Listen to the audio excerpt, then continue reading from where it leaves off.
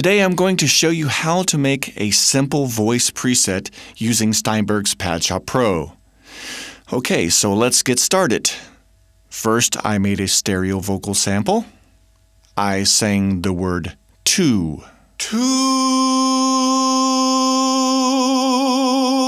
All right, that's our sample that we are working with today. So next, I exported the file to the user sample folder called My Vocal Samples, and I named the file 2_C3. After that was finished, I imported the file into Padshop Pro. So since I sang the vocal sample in C3, we don't have to change anything here. Okay, check to see if the loop is activated. Now change the amount of grains to 3. After that, change the spread to 31% and the offset to 36%. Now let's change the starting point to 3.4% so we can get the T sound at the beginning of the sample to sound better.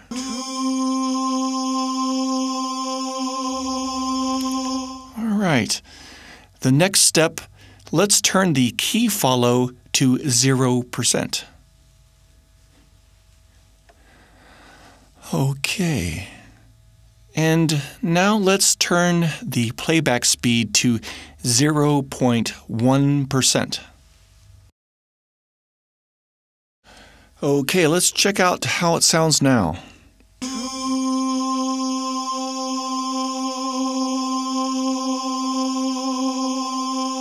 And now the higher octaves.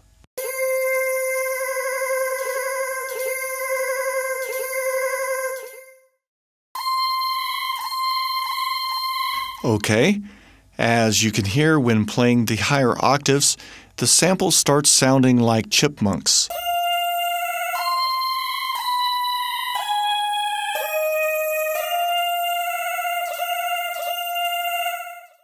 So here is how you can get rid of the vibrato on just the higher octaves to make a more playable patch. Let's start by changing the duration to 237.22 and the spread to 0.10%.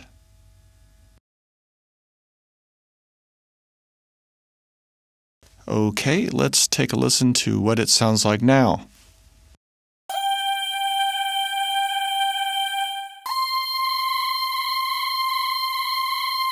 As you can hear, the sample is still playing the vibrato at the end. So now let's add a key follow command. Now let's add grain duration, then set the amount to -47.5.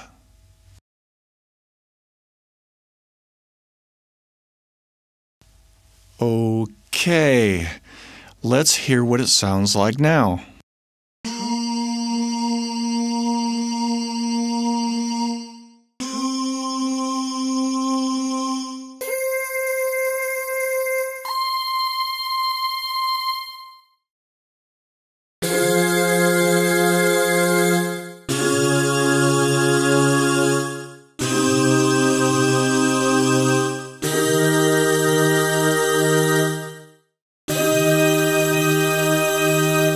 All right, that's much better.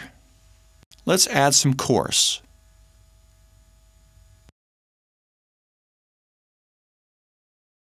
And let's turn the mix to 25%.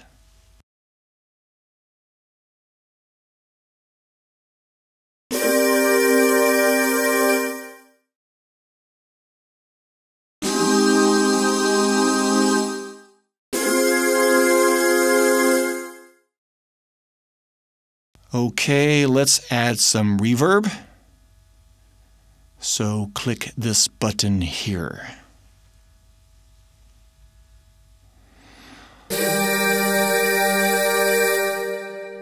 Now let's change the reverb level to -5 dB.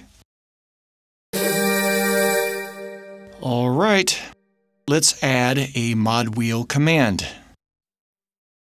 Select Mod Wheel, LF1, then Grain Format.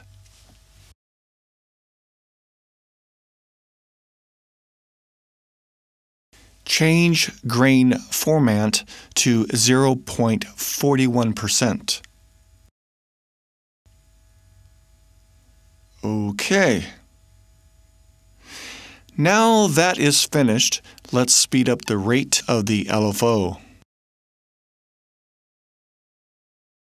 All right, let's listen to what it sounds like now.